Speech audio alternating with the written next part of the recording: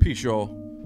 I wanted to do a quick video. It's something that I've addressed before on my Instagram, but I haven't really addressed it here on my YouTube, and I'm really trying to focus a lot more to put more content on my YouTube channel, and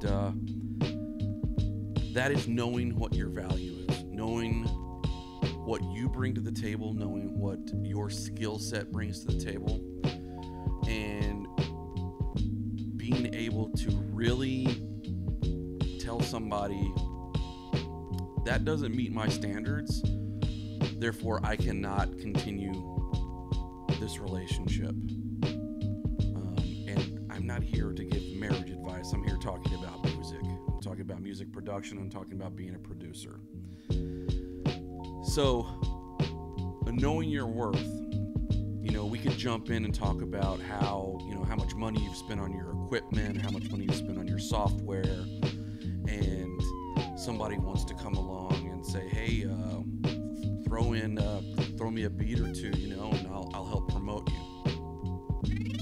If you're at a certain point in your career, maybe that's something you want to do. But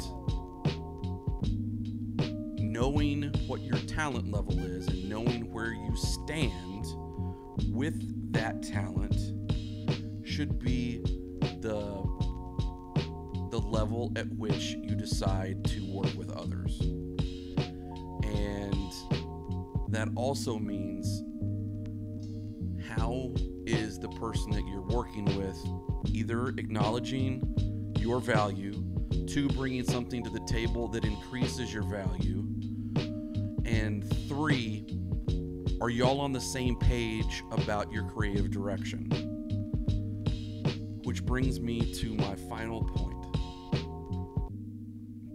And the main reason I made this video today is somebody hit me up asking what I charge for beats. And my response was, I don't sell my beats. And they were a little puzzled. They were a little they didn't quite understand why I am not selling my beats. But it's a simple answer, and I'll share it with you. And this is purely for me. I'm not judging anyone on what you do or how you handle your own business, but for me, I don't sell beats because I like to have full control over what my art does and who I share my art with in the studio, on digital platforms.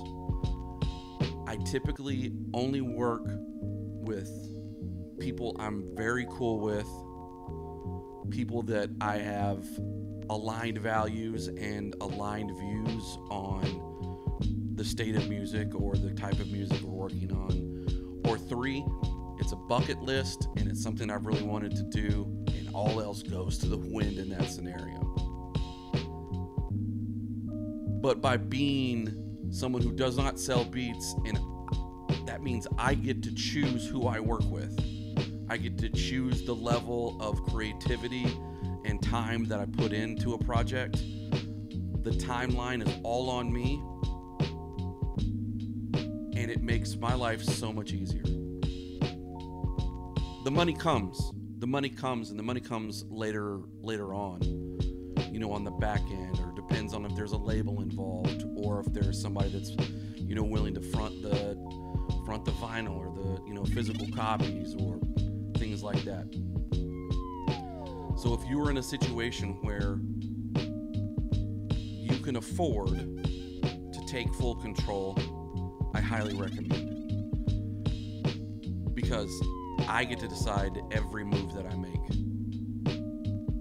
And I know what my value is. I know what I bring to the table. I know what I want to do and where I want to go, and I have 100% control over that.